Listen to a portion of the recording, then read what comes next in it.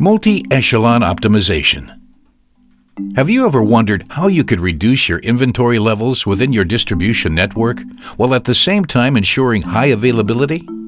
Using the multi-echelon concept, now you can. Your inventory could be reduced by up to 20%. How does it work, you might ask? Let's have a look at an industry example. This is Mr. Weber.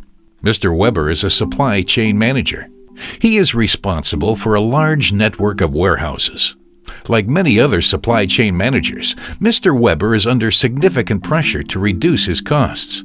He realizes that a lot of money is tied up in inventory. Along the way, Mr. Weber has attempted to reduce his inventory levels within his network. However, he has not been able to find a lasting solution. In order to understand why Mr. Weber has not been successful, let's have a detailed look at one of his warehouses.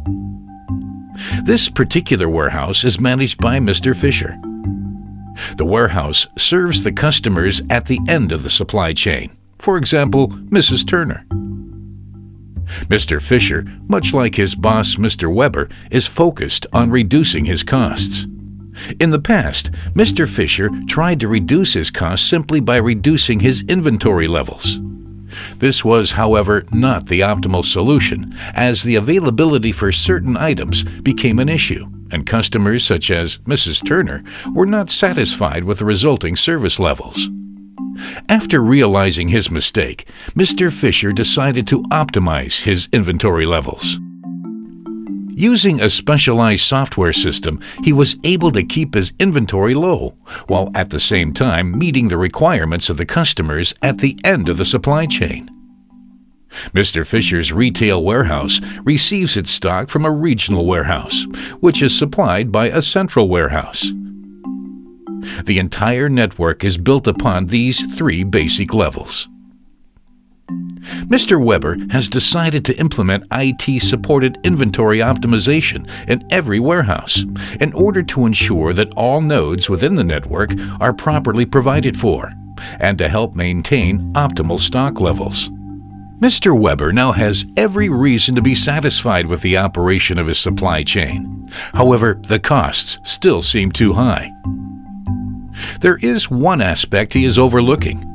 The level-for-level optimization excludes the opportunity for further optimization across the entire network. Decisions made in one warehouse reduce further options within the entire network.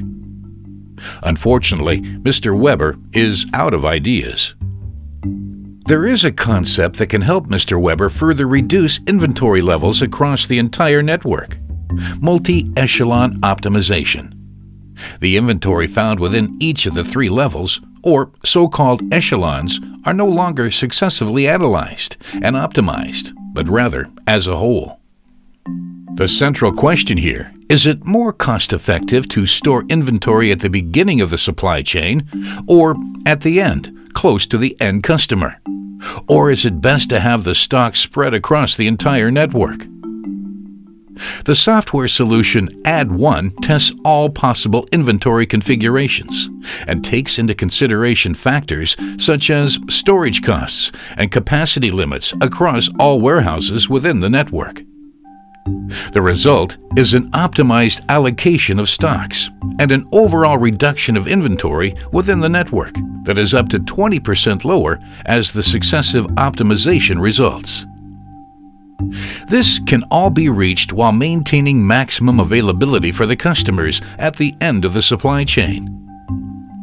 At the end of the day, Mrs. Turner, along with all decision makers within the network, can be thoroughly pleased with these results.